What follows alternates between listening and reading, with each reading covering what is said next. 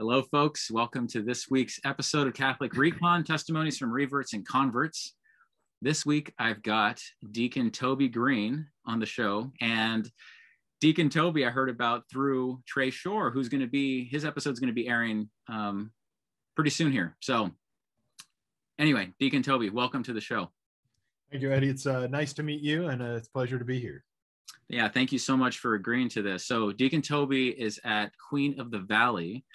Our Lady of the Valley. Our Lady of the Valley. So where I spent about 10 years in Napa, California, the hospital there was Queen of the Valley. So, oh, there you go. Forgive me. No worries.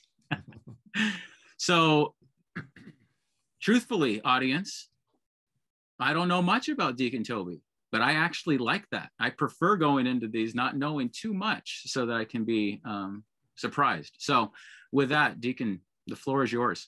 All right, thanks.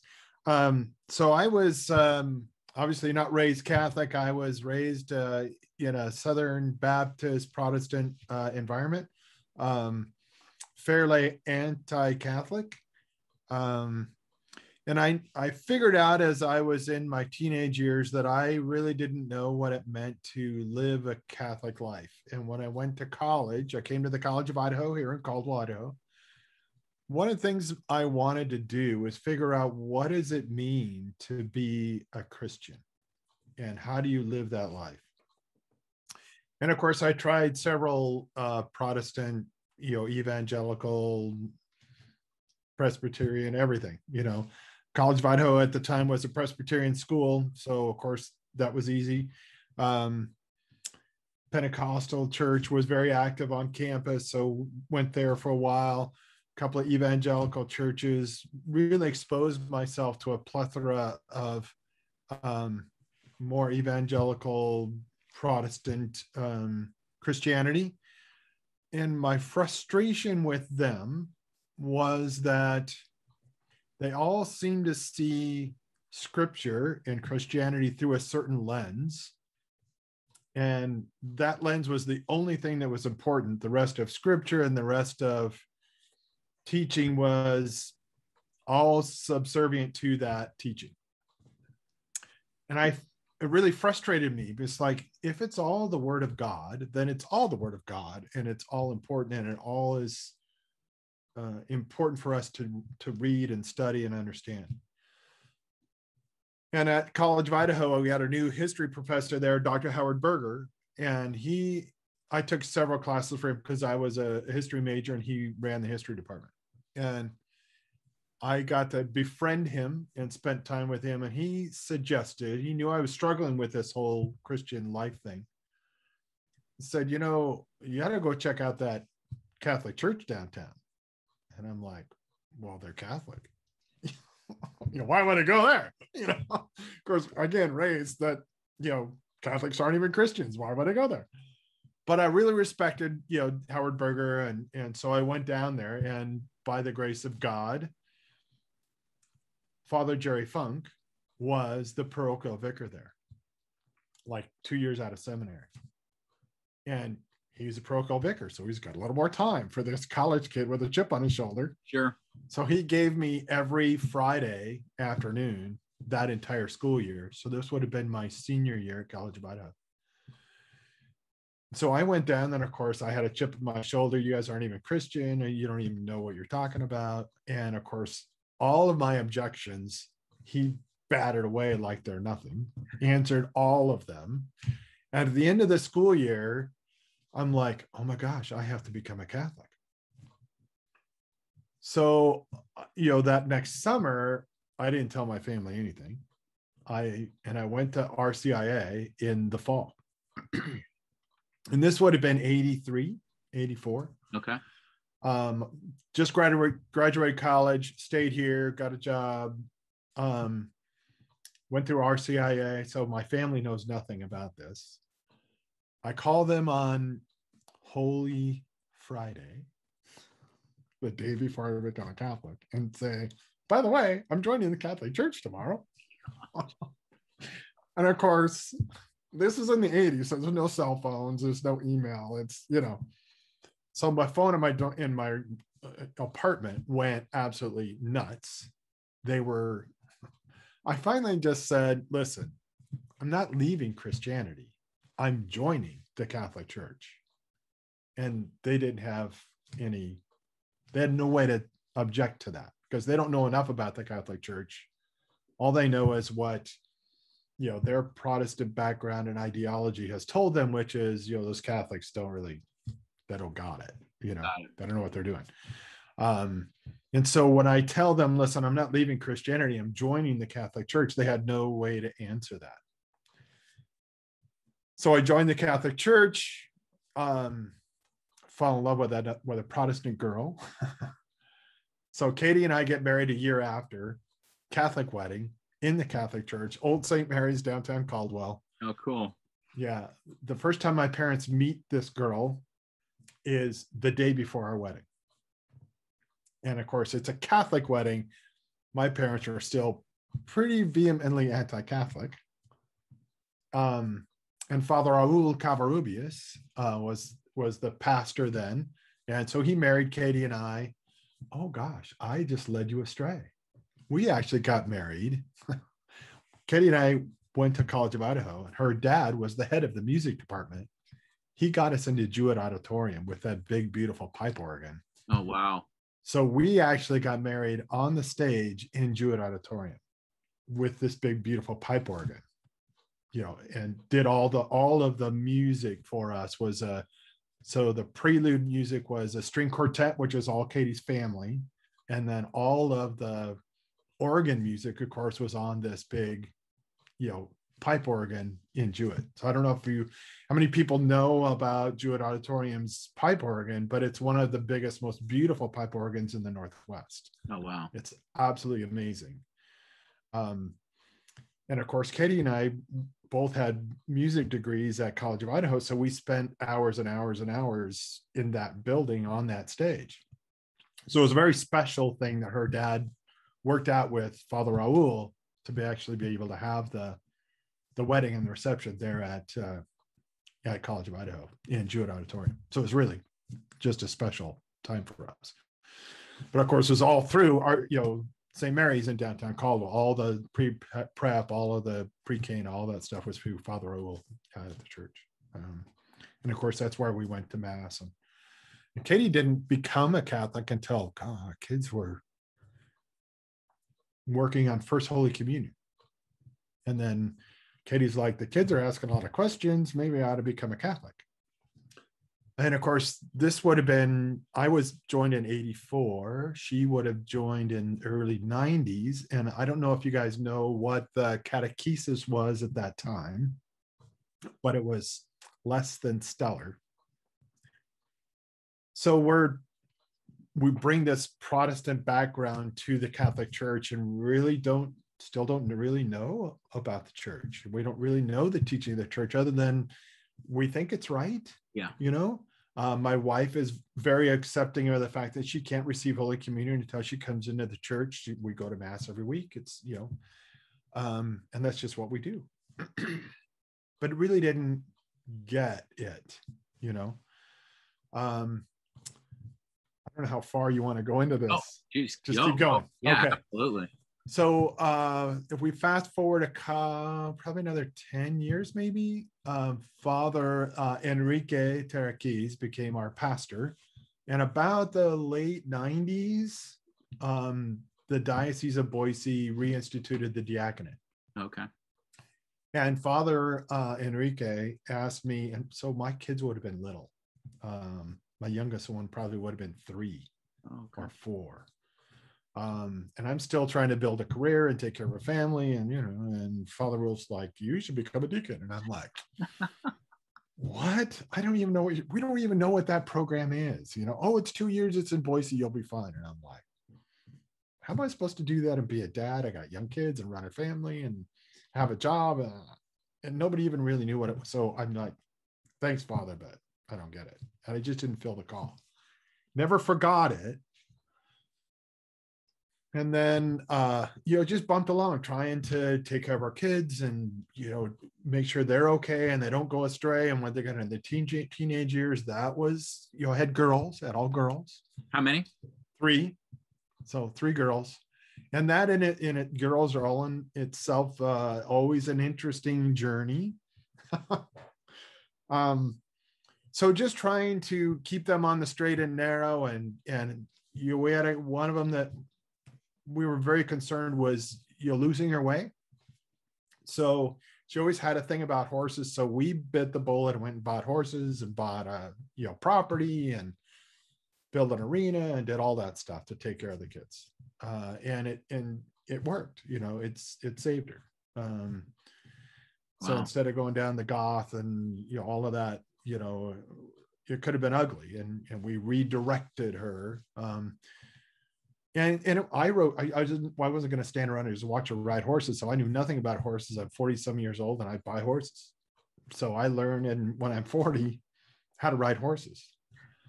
And we keep trying to go to mass. And of course you got horses and you're going to mass. And, it was really easy to get distracted with life and horses and ranch and cows and taking care of property. And so there was a time there when we so I have a little bit of conversion and reversion all in one story.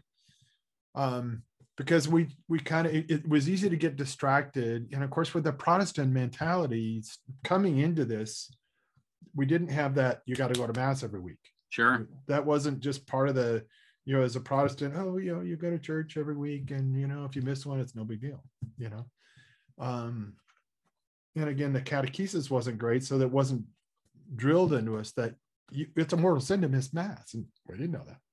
Nobody told us. So kind of went to where we were going to mass maybe once a quarter, not quite Easter's, but close. Christmas and Easter. And then our youngest daughter, when she started high school, said, "Dad, I want to start going to mass." Cool, that's fine. Let's start going to mass. So we started going to mass. And what was interesting during this time, so I would have been in my late 40s by then.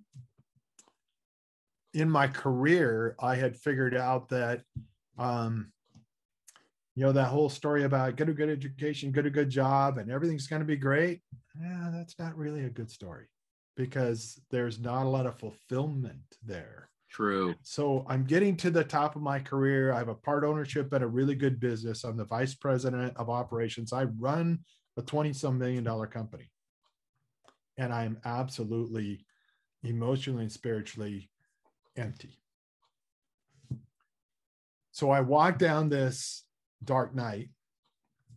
Thank God I understand now St. John of the Cross and the whole dark night, and how important that is, because unless you get to that place of surrender, and unfortunately, as petulant as we are, we're not good at coming on our own to that place of surrender. So I had to go through this about 4 years of total desolation, feeling like I was a failure, even though in the secular world, according to the culture, I had this great career and I had this great job and I'm making nice money and all the trappings. I got, horses and cows and a cool house and property. And I was absolutely miserable. So one day I'm praying the rosary and I hear God say, "I think you should be a deacon." And I'm like, "What? What are you talking about?" And I kind of jumped ahead here. So back up about 6 months, I was at this place of total emptiness, and I just started getting up early. I had no idea what to do.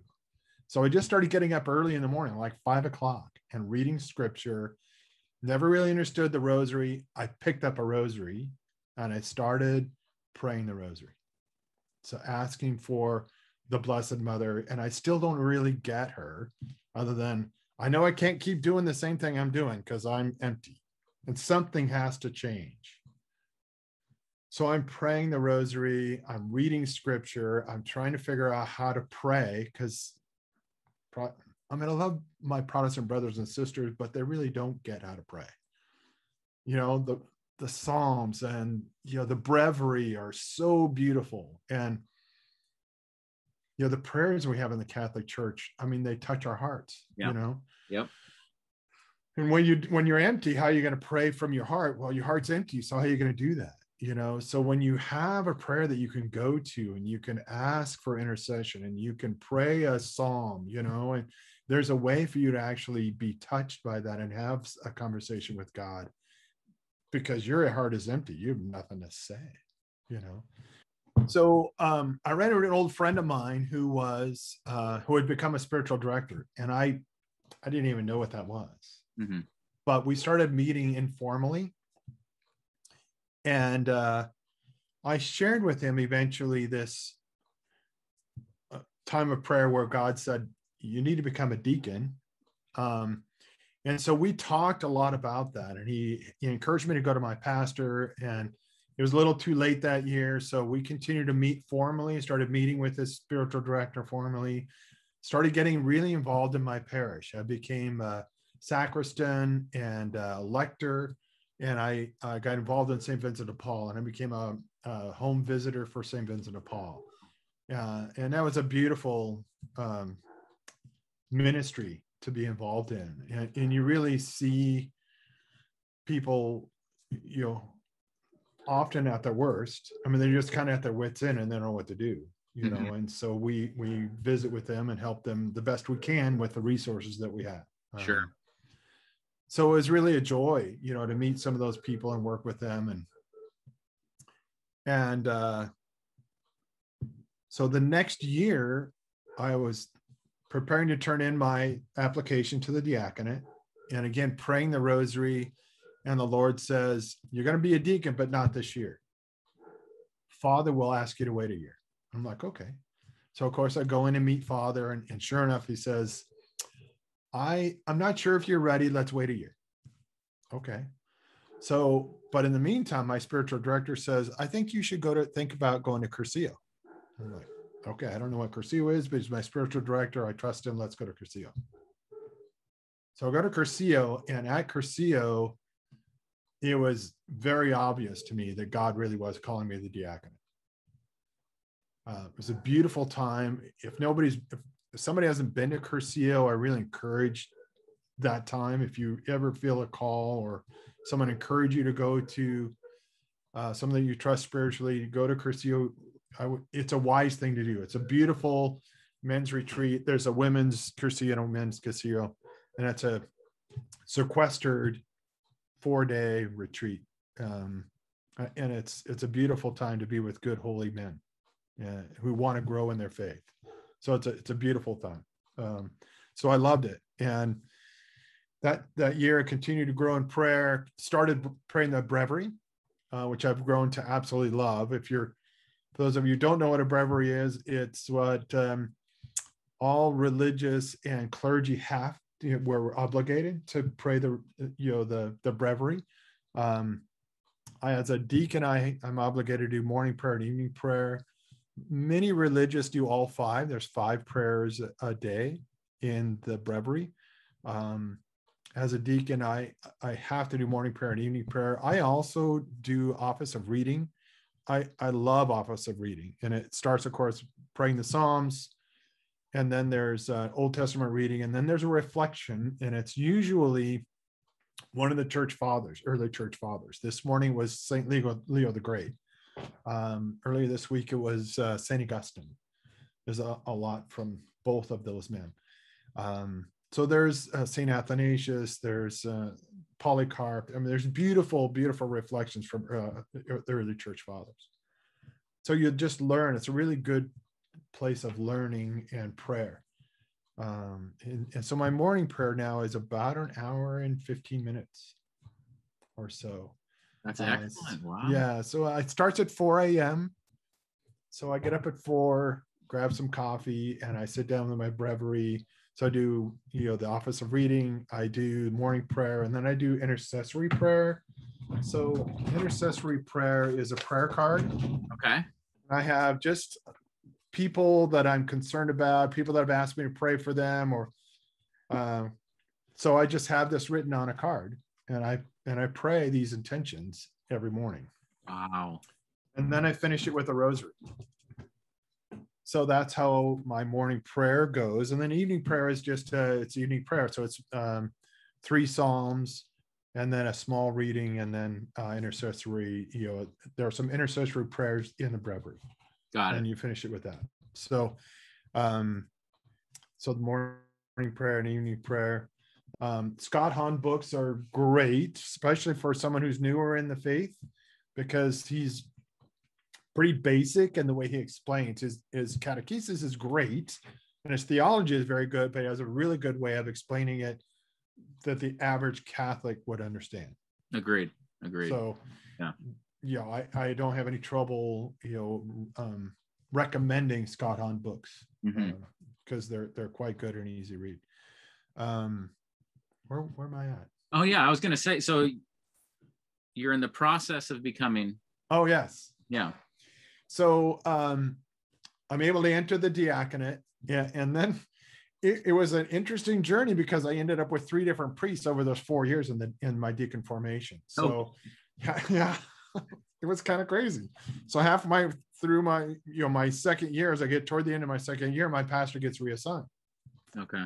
So, and he's like, okay, you're fine. I'll do your recommendation letter, because you have to have the recommendation of your pastor all 4 years, or you don't go through. So if he's not going to support you, then you're done. You also have to have the support of your wife. So this is definitely a thing you do as a couple if you're married. Your wife has to be on board, and it took a while for my wife to kind of get on board and say, yeah, okay, I agree. This is something you're called to do, and I'm willing to support you in that. And then, Father Rob Irwin, I love Father Rob, and he's now a chaplain at St. Al's.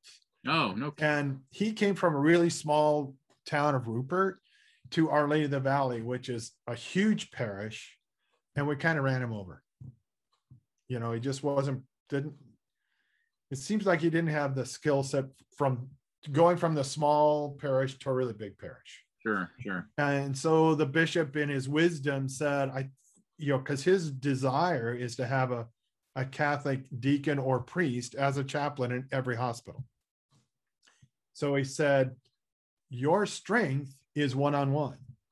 Let's make you a chaplain. Let's send you to chaplaincy school, and let's make you a chaplain. So that's what so they took Father Rob away, because his charism is much more in that one-on-one, which is in a small parish is easy to do. In a big parish, it's almost impossible. Yeah. So let's work on your strengths. Let's take you to a different ministry that, the bishop has a real desire to fill, and let's use your charisms. So Father Rob now is one of the chaplains at St. Al's main campus in downtown Boise. And then we have Father Mike St. Marie, who would have been my 4th year. And he's amazing. His Bible scholarship, his understanding of scripture, his catechesis, he's so spot on. So it's been a joy to find a man who's in love with the Lord, in love with the church, understands church history. He knows the saint of the day for every day of the year. It's crazy. When I told him my ordination day, and he said, oh, that's Saint Wenceslas. And I'm like, how obscure can that be? And of course I go look it up, and he's right. And I'm like, okay, so how in the world does this guy know September 28th? I don't know. And I have yet to see him not know who the saint of the day was in the almost 3 years now I've been with him. So absolutely amazing, but great Bible scholar, understands the Greek, so isn't having trouble going straight to the Greek and going, so the original text says. So one of the things he does for fun is he translates the Greek to English. For fun. That's for good. Fun. Yeah. His Spanish is phenomenal, because we have, about 65% of our parish is Hispanic. So, he has great Spanish skills. His, communication skills with us is fantastic. And he's very supportive of us as deacons. And because he's here by himself, he's really given, some ministries over to us. We're doing the baptisms. We preach once a month. We're doing a lot of funerals and rosary vigils and gravesides. And, so we're doing quite a bit. of that kind of ministry. Wow. And we're doing a lot of home visits. It's a little harder, through COVID this year. But now most of us have I have my vaccine, so it's easier for me to go now and visit with those, especially the elderly. And we have, a pretty good population of our parish is elderly. Mm-hmm. So it's nice to be able to take care of them and see them and visit with them, and not to be afraid of trying to be there with them. Sure. Have that ministry of presence. Yeah. Yeah. Wow. So that's where I'm at. Yeah. That's where you are. I'm curious about your wife and your daughters. I know that can be difficult. Everyone's on their own. Right. Even though they're together, there's their own journey. So my daughters were all out of the house by the time I entered the diaconate. Okay. So it was not that was not an issue because they were all out of the house. Our youngest daughter was away to college. Our other two daughters were married and away and lived elsewhere. Mm-hmm. So it was my wife and I just kind of walking through this journey together. Got it. The fun part, of course, is we didn't have the good catechesis, back when we came into the church. Mm-hmm. So as a deacon, it's a deep dive and it's a steep learning curve. And I absolutely loved it. And my wife learned God. So my wife and I both have much better catechesis now than we did, understand the teaching of the church better and embrace it, and so it was a joyful, difficult journey. Yeah. So when it's somebody asked me about it, what's it like to, enter diaconate? And I'm like, if it's a real calling, well, it's not easy. There's a joy, there's an inner joy to it. And that's God's calling, because there's a joy there that you can't put it in words, you can't put it in writing. There's just an inner joy that gives you energy to do the hard stuff because you're filled with God's joy in doing it. So that's what I found was, the work was wonderful. It was hard and I loved every second of it. So, yeah. Yeah, so that was my deacon journey. I loved it. I still, when I have to do a homily, I always have them written ahead of time, and I still, worry about them, and I change them up to like half hour before I have to deliver it. I'm still like, oh, what if I move this to you? And so I've got notes and stuff all over my homilies. So that's great. Have you had a chance to talk to many Protestant converts over the years and be able to share some of your background and things like that? Not really. What's interesting is most of my colleagues and stuff, I'm an outside sales guy, so I really kind of work on my own. Okay. I don't go to an office. My office is right here in my house. This is it. So I don't spend a lot of time with my colleagues. We call each other and we do this, Zoom or Teams or whatever. So it's usually business, when we're doing that. When we do get together, they all know I'm Catholic, and so they don't really. All they know is that I'm a Catholic and then I'm now a deacon, and they don't really understand it. So they just don't go there, which I think is interesting. I think they're a little intimidated by the fact that I'm a clergyman. Got it. So, I try to be as approachable as I can. Even at lunch today, the gentleman we took to lunch, I was with one of my other sales rep from, my distributor rep. Uh-huh. And he and I are very good friends, and he knows I'm a deacon. And this buyer had no idea. And then as we were getting through lunch, my friend explains to this buyer that I'm a Catholic deacon, and it's like the whole demeanor of this guy changed, and he got really quiet. No kidding. So I think sometimes being a deacon, they get a little intimidated, because now they understand, this is a guy who's been ordained. He's a clergyman, and they just don't know how to react to that, And I'm like, I'm just the same guy I was 10 minutes ago, But they just somehow see that different. So a lot of times, they aren't always themselves. Try to be, on their best behavior instead of being just who they are, So I don't always get the openness and the desire to learn more, and kind of that, like a sponge trying to learn more. Yeah, it's like when you get there. It's when you're driving fast and you see a cop. Yeah. Same kind of thing. Yeah. But it's in a conversation or in a relationship. It just kind of changes the tone and the interchange. Yeah. And I think, unfortunately, some of my colleagues don't get it. And so they just don't know, they just don't go there. Got it. Yeah. So it's unfortunate. When I get an opportunity to, I'm happy to share and talk about it. So if it comes up, I'm totally open about it. I just wait for it to happen organically, and I don't try to force that issue. Well, that's the reason I ask, is because deacons, I've met a number in the past few months, and there's all of them so knowledgeable.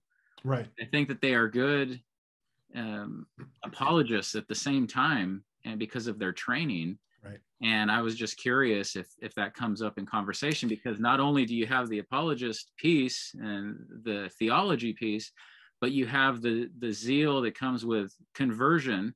Right. Not to say that zeal is not in Cradle Catholics, but on the show we're finding out, and through Marcus Grode's show, that there is so much consistent zeal for those that have found the faith. Yeah, and in formation we saw that too. There were about half of us were converts and half were Cradle Catholics, and we saw that fire much more evident, in the converts than in the Cradle Catholics. It was pretty interesting. So that's kind of it's a bit of a broad brush that seems to be fairly true. What I do find, though, Eddie, is that a lot of parishioners will come because they feel like I'm more approachable than, say, Father. Okay. And so, they'll ask us a lot. They'll ask me and Deacon Carey. A lot of times they'll ask us about a teaching, or they'll ask us about our homily, or they'll ask us about a scripture, or they'll ask us about, a teaching in the church. And so a lot of it is just a private catechetical teaching to the parish. And that happens actually quite often. That's excellent. Yeah. I had a family called me last night, just had a baby. Their family's all in town. They want to try to have the baptism on Saturday. And I'm like, well, all of you have to have had the baptism class, and all the paperwork has to be in, and the paperwork has to be filled out, and your baby was just born, so you won't have a birth certificate, but that's not an impediment. But this and this and this has to happen. Oh, well, my husband hasn't had the class yet. Can you teach him this week? Well, but this is the calling, this is what, during formation, we have to have a clergy. So either a deacon or a priest has to be your spiritual director during formation. So I had the privilege of being with Father Ben Olenkot. Oh, excellent. And Father Ben is, love him. I love him. And one of the things he pounded into my head is, you're a deacon. You're called to service. You better have a really, really, really good reason to tell a parishioner no. So when she called me last night, I didn't have any good, compelling reason to say no to her to teach her husband the class tonight. So I'm going to meet him tonight, and I'm going to give him the class. That's great. But that's what we're called to do. Our call as a deacon is to serve the parish. Yeah. That's the calling. Yeah. So you need to have a servant's heart. And if this is what your parishioner needs, it's not a big burden to go spend 20 minutes with your parishioner or 30 minutes. Sure. Why would I not give my parishioner who has a need, and an understandable need? That's the job. Yeah, that's what you're called to do. Exactly. Going back to what you said about your old job and the success of the world and all these other things, I'm assuming that once you went on this religious journey and certainly culminating in becoming a deacon, that the fulfillment found there, did it kind of carry into your work life in a sense, or the joy of the Lord kind of carrying you through, or how would you view that? Certainly that joy, makes the job just the job, and you want to do the job to honor God. So that what you learn to do is do the job in a different way, because now the prayer every day is, Lord, let me honor you in my prayer and bless the work that I do. And so that's part of my prayer every morning, is that God would allow me to honor him in doing the best job I can do, and that he would bless my work. And so it's a different way. So now I'm working for him, So the job is whatever it is. It doesn't matter what it is. Got it. So it's a different mindset. Yeah. And I try to encourage my parishioners to have that, because we're serving our Lord Jesus. And so when everything that you do is in that vein of serving him, it doesn't matter doesn't matter if you're picking up garbage or doing the lawn or landscaper or selling pet food or whatever it is, it doesn't matter. Yeah. Because you're doing it to his glory. Exactly. That's what matters. I love it.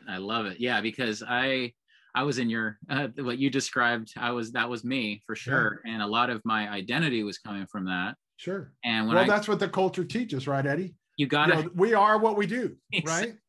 Exactly. And it's such a lie because we're children of the Most High God. Exactly. But I couldn't see that. Everything was tied to my job. And when I look back at those years, I realized that there were a few gentlemen I can think of that just have this joy about them.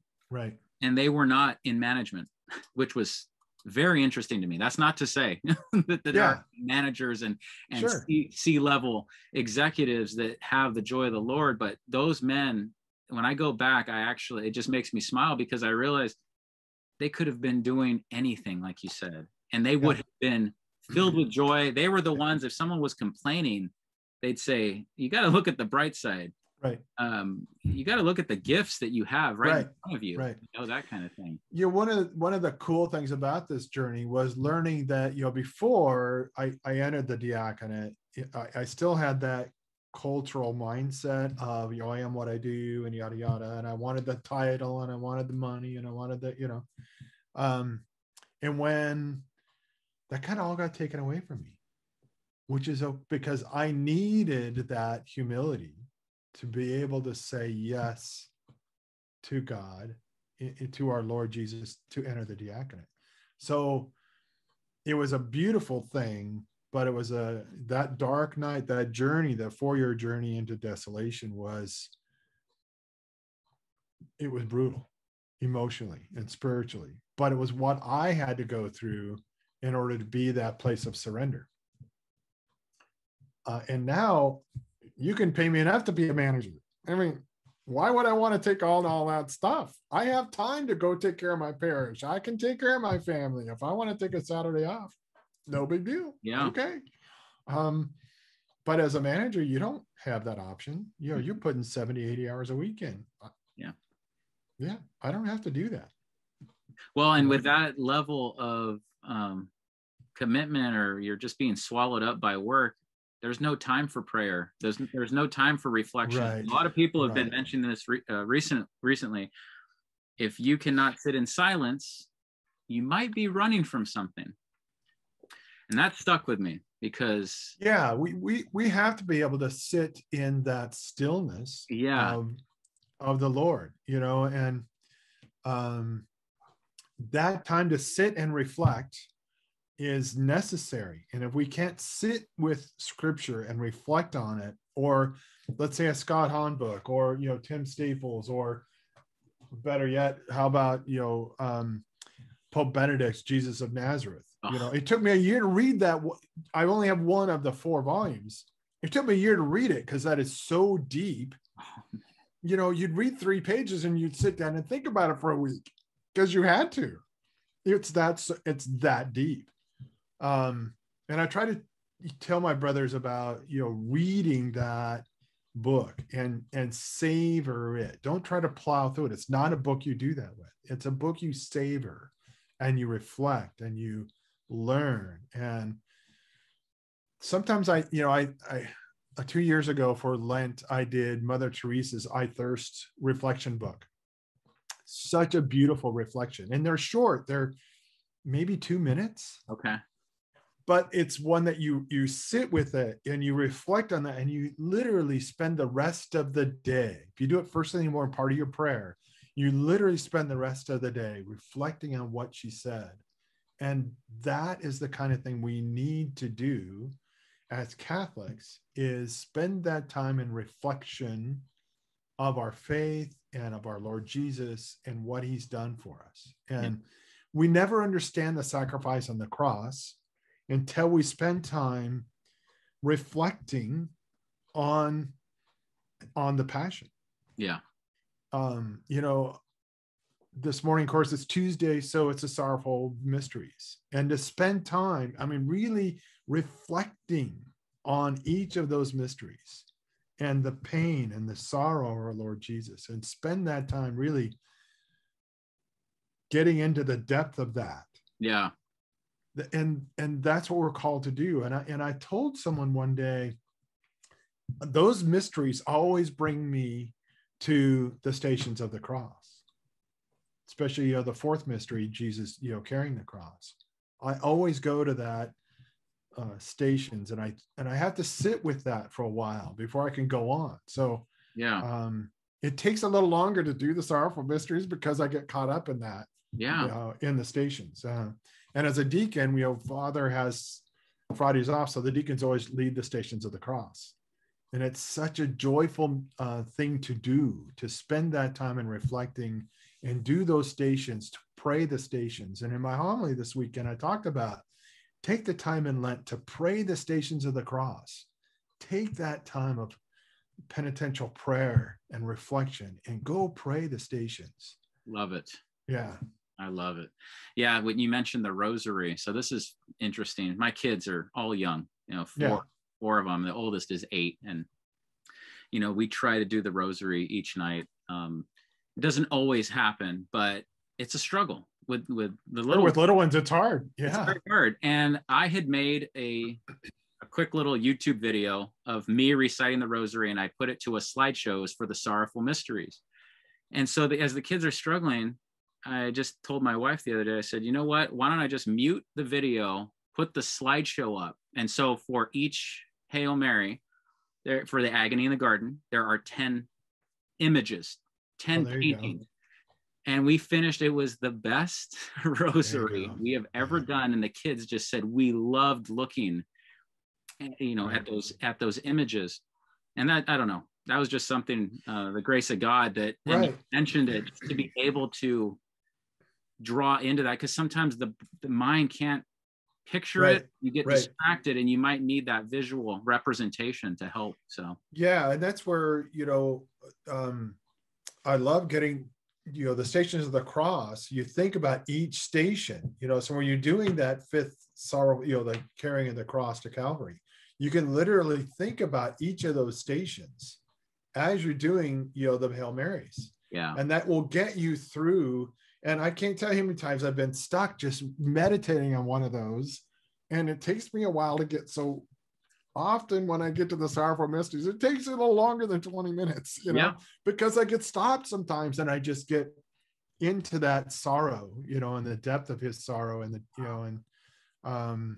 because that's where the salvation, a lot of my Protestant friends say, I don't get the crucifix. And I'm like, then you never understand salvation, because without the crucifix, without the death of Christ on the cross and him being raised up for us on the cross for our sin, there's no resurrection, there's no salvation.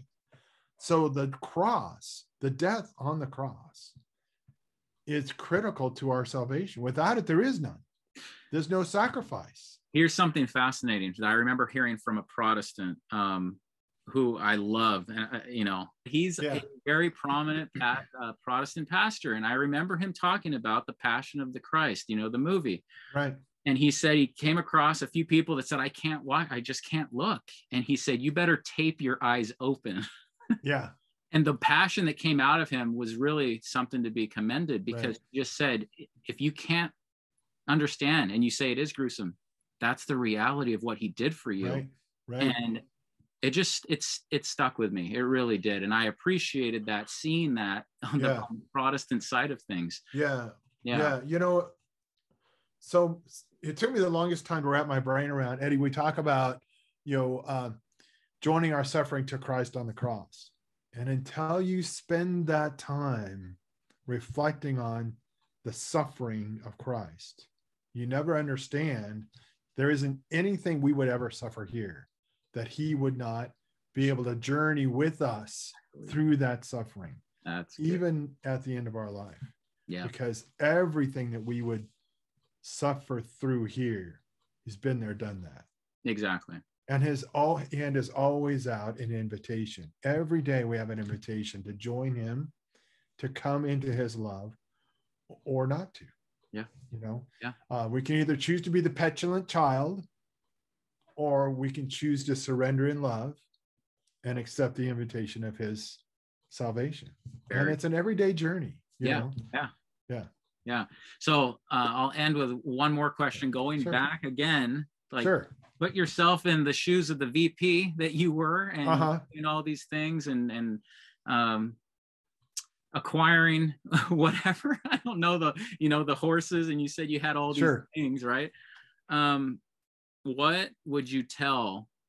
How old were you at that time? Let's say, let's start there. So I was in my mid 40s. What would you tell the gentleman in his mid 40s? What would you say to him?